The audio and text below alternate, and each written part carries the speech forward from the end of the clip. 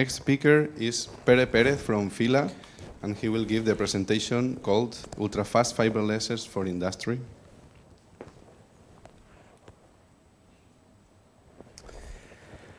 Okay, if I'm not wrong, this is the last talk, and we have run out of time. So I'm going to try to not to be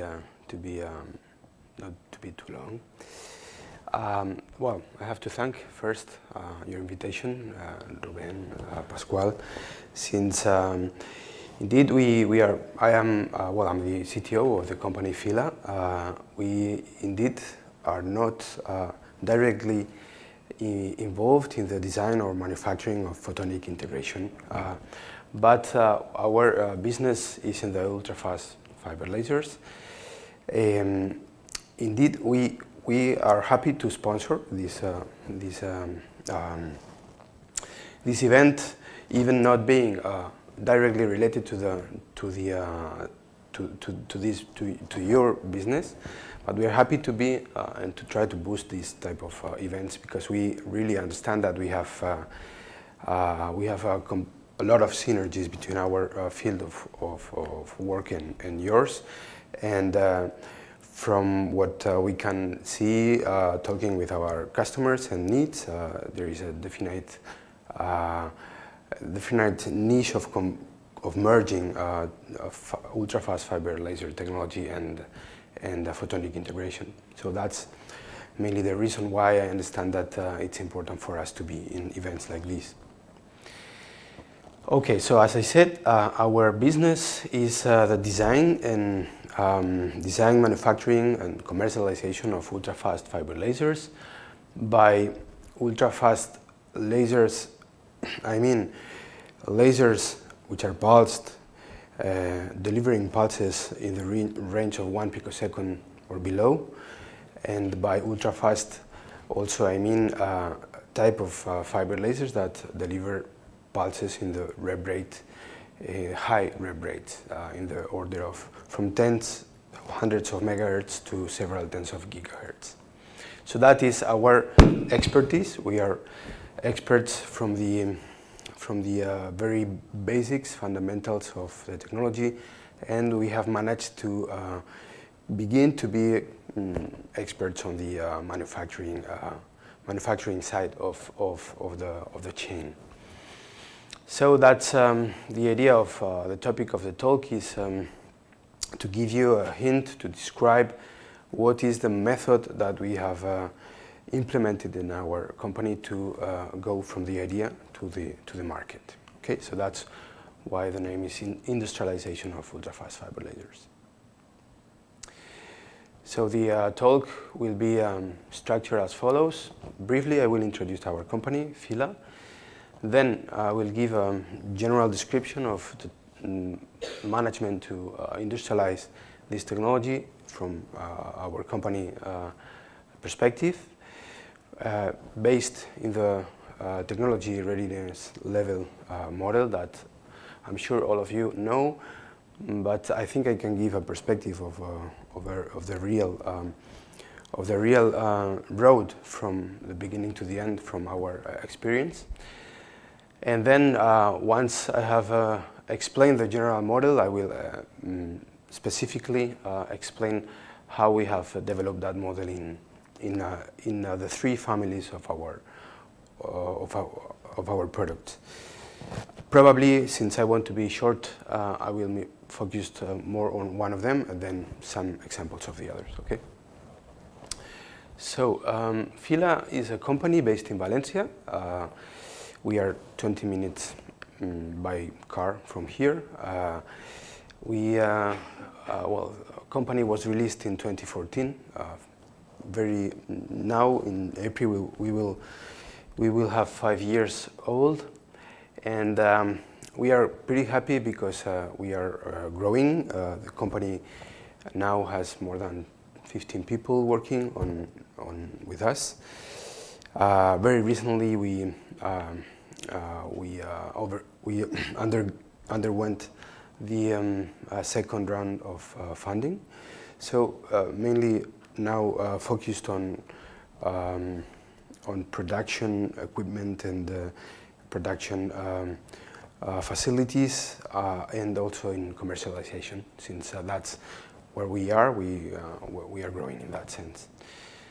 Currently, we have 7 products in commercialization, with more than 5 in funnel.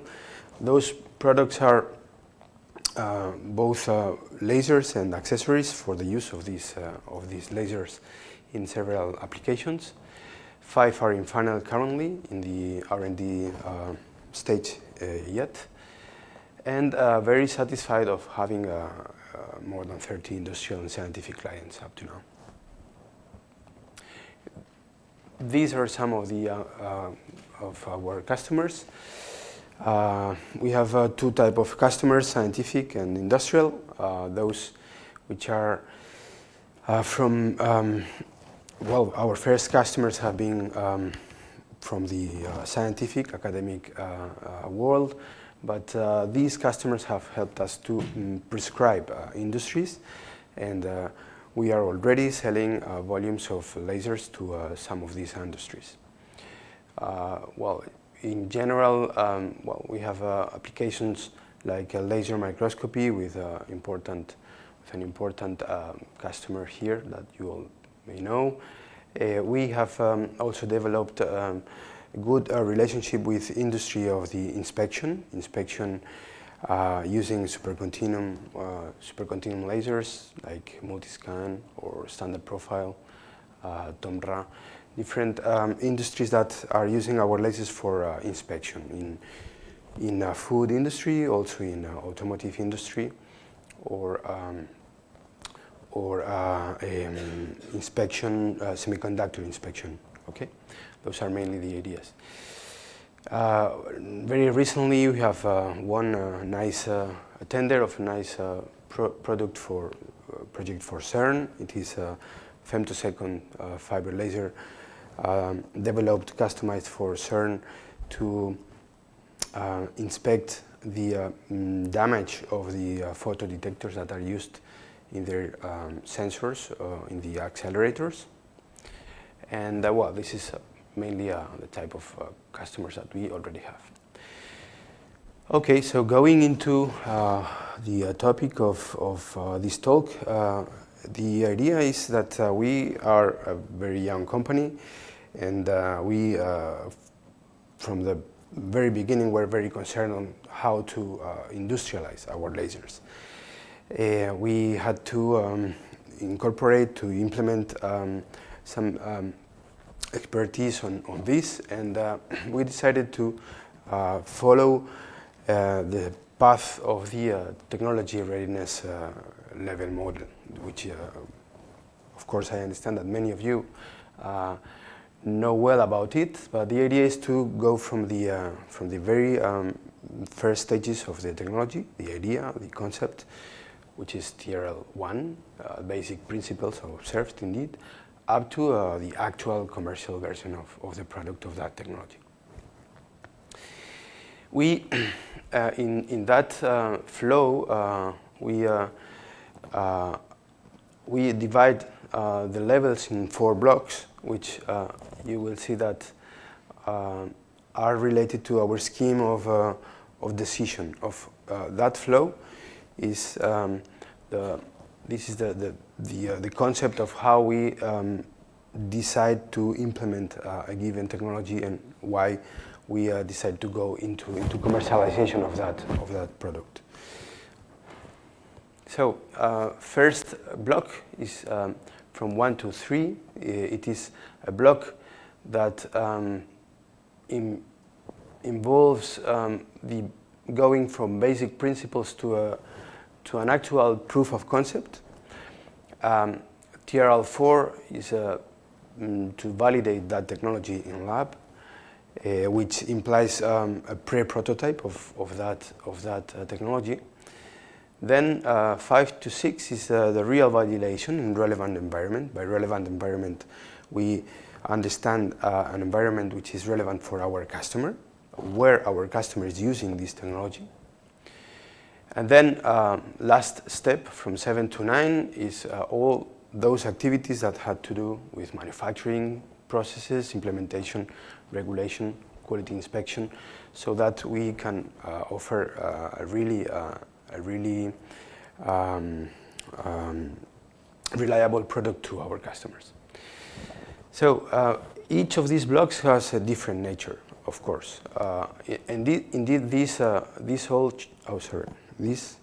process takes several years. Indeed, I'm going to explain as an example, one that indeed began in 2009, and in 2018 is when we are really commercializing that product. So 5 to 10 years is the cycle that we get from the idea to the product. Each of these blocks, as I said, has different nature, so that implies that it has different type of activities, different type of people involved from the company into that activity, different type of resources required, and also different type of collaboration with partners. Okay, so mainly that's the idea of this scheme, to explain you what are the different stakeholders that appear in each of these blocks. So 1 to 3 is basic principles to experimental proof of concept. So our model is to rely on public funding. Okay, here funding comes from open basic R&D.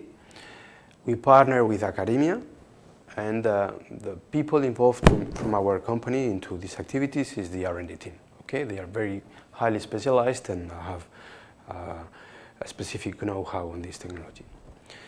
Then this is a first checkpoint. Checkpoint to, okay, we have achieved in a given technology proof of concept.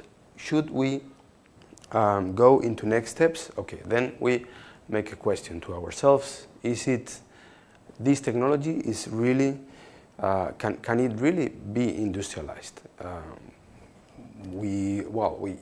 You can understand that some technologies are very promising, but there are several bottlenecks that you can identify very soon and say, okay, that's not reliable. We cannot, or from our point of view, we do not have the resources to be sure that we can really industrialize that technology. Then if this question, the answer is no, then we do not go forward. If the answer is yes, we go forward. Then we move to TRL 4, which is mainly to to define objectives more oriented with regard to that technology, so that we are already making about funding. The model is to have private and our own resources funding. Here it is very important that we begin to protect our technology. It is organic R&D. We do not, generally we do not partner with academia in this stage. It is, we have decided that we are going to do our own technology here more oriented. And mainly the resources that we require here are facilities, equipment for developing this. Okay, once this is validated, this is the most important question. Okay, we have achieved this TRL 4, this 4 level. Are we going to commit to industrialize this technology? And questions, the question implies both the business and the technology stakeholders and the many factors to decide that. But in summary, these are the factors. If there is a business case and really a market pull, which in our, how we do understand market pull is a real customers willing to pay for that, then these two answers these questions are answered positively. But in parallel, it has to be clear that we have a freedom to operate of this technology. I mean, the intellectual property has to be strong enough. We need to be sure that our stakeholders are reliable, by stakeholders is the analysis of our suppliers. It is important to have not only one supplier but several, or to have a good agreement with key suppliers, which you know that in this technology there are not many suppliers for given technologies. Also by stakeholders, I mean our funding stakeholders. Do we have really a good path to fund this technology? And finally, also very important is to have a solid network of scientific and industrial partners that can be our prescribers for this technology. If the answer is yes, then we go to the next stages, which is why mainly it is important, because if we go this way, there is in principle no return, and we have to fund this technology privately. Okay, and that means be very sure that this technology has at least a given extent of success, of probability of success. These last stages imply, in the case of 5 to 6, which is validating that technology in the customer environment, in the industrial customer environment, it has to be validated and demonstrated by beta testing, working with industrial partners or key customers with which we have a special relationship, and then go to TRL 7 to 9 to go up to commercial version, going through especially up to quality inspection, regulations, safety, operations, etc. Is that meaning that I have to shorten my time? Okay. Yeah, okay. That's what happens when one has the last talk. But anyway, I'm going to shorten. Okay, so going from that general picture to a specific example of one of the families of our lasers that we do, and how we have gone from 1 to 3 TRL to 9. This is an example. Okay, this is the product that we have developed, which is a fiber laser com with a specificity compared to our competitors that makes it very singular. It is the fact that the pulse repetition rate is a very high repetition rate. It is not usual this in fiber lasers. Okay, it has the highest quality signal from our point of view from the market, both in amplitude and phase, and it delivers multiple carriers and very long-term stable emission, typically for these applications like time domain terahertz, high quality, ROF signal generation, photonic digital radar, PADC. All right. So going into the different stages, first stage implied going from concept to proof of concept. It was basic research, theoretical and experimental works on active and passive architectures, and we had the outcome of achieving really pulses with frequencies of tens of megahertz and pulse widths below 1 picosecond. That triggered the idea to go to next TRL. We worked in collaboration with academic partners and public funding, as I said before, both national and European. And then this TRL 4 took, which was the basis to next stage of TRLs, took close to 3 years, and we validated in lab the properties that we were looking for, because we decided here to have a more focused research to develop very short monolithic all-fiber solitonic cavities with the objective of getting at least 1 gigahertz repetition rate with very nice phase noise figures, and in the frame of already organic R&D. We have patented this technology. Funding was a mixture, public and private, and the strong investment of new facilities was needed in our lab. Okay, these are optical spectrum, the autocorrelation trace of the signal, and the electric spectrum once it is photodetected with the electric fundamental harmonic. Well, next stage, when we decided, our company decided that we were going to invest money on commercializing this technology. We were convinced, and this stage describes TRL 5 to 6, implying all these activities that I said before. We had the business case validated, market pool confirmed, then we got key customers involved, and well, we worked hard on have really long-term stability and robustness for this technology to be adopted by the market.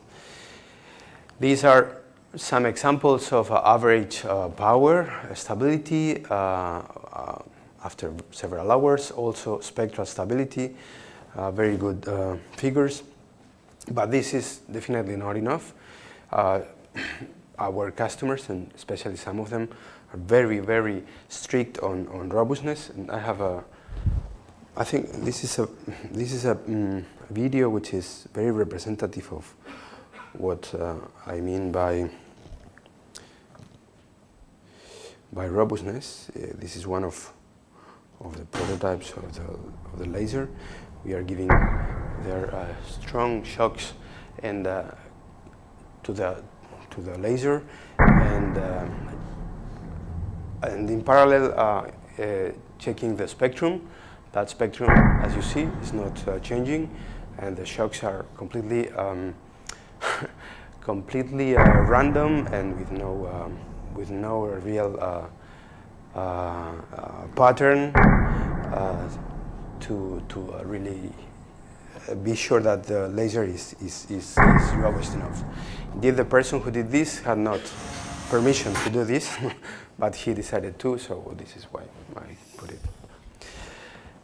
Okay, so I think I am going to move to the last slides of the presentation because we don't have too much time. But well, here you can see this is the last stage of the technology readiness level block to assemble, to go through processes of quality inspection, of quality standardization, and processes of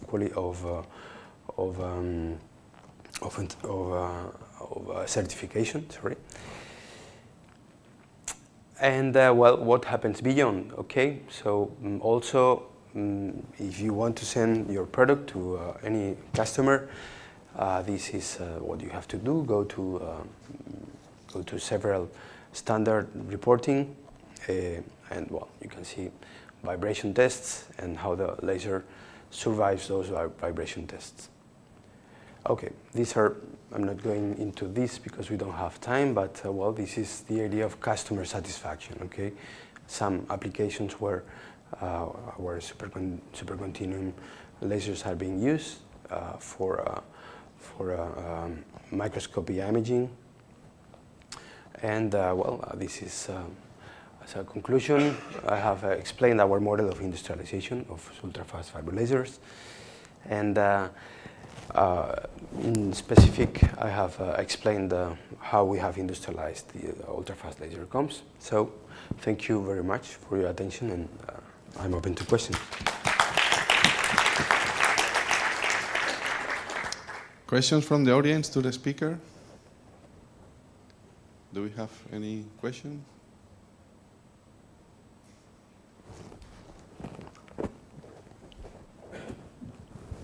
Yeah, the fiber lasers have really disrupted the, let's call it, solid-state laser market 15 years ago, right? Mm-hmm. So you know how a disruptive technology that is, I think, a factor of 10 cheaper, more robust, a little bit more compact, how that can really be a game changer. So if you look at, maybe you don't do photonic integration, but if you look at what's happening out there in photonic integration, to which extent do you see that as a threat for the, let's say, the more bulky fiber laser market? Well, the answer to that has to do with what I said in the beginning. Okay, I think I don't see a photonic integration as a competitor. I see it more as a, in some terms it is, but in some others I find a lot of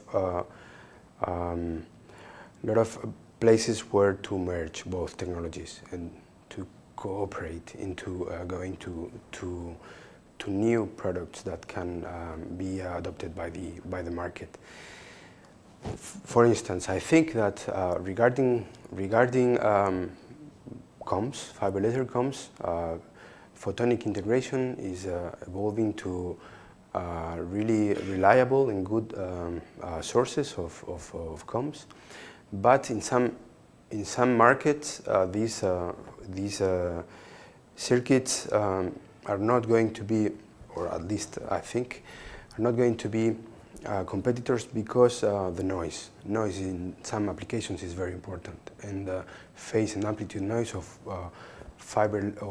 integrated laser comms is not enough for some markets, but they are definitely enough for markets as telecom, for instance, not for photonic analog to digital conversion. So there is room for both technologies to go in parallel, but there are others where I think they will merge, and we are making for them to merge in our company. And again, going to the idea of, to the market of comms, we have clearly identified a need of reducing the form factor of our lasers, and there photonic integration has a lot to do to help us to deliver lasers in that sense. I think that, I hope I answered, but we can discuss afterwards if you want more on this. More questions from the audience? Okay. I think we can thank the speaker again. Thank you. Okay, with this, and I'm going to be very brief, we're closing Photonic Integration Week 2019 sessions. There's still a lunch and still business-to-business meetings if you want after lunch. So maybe, Sergio, you want to just refresh people with what we have.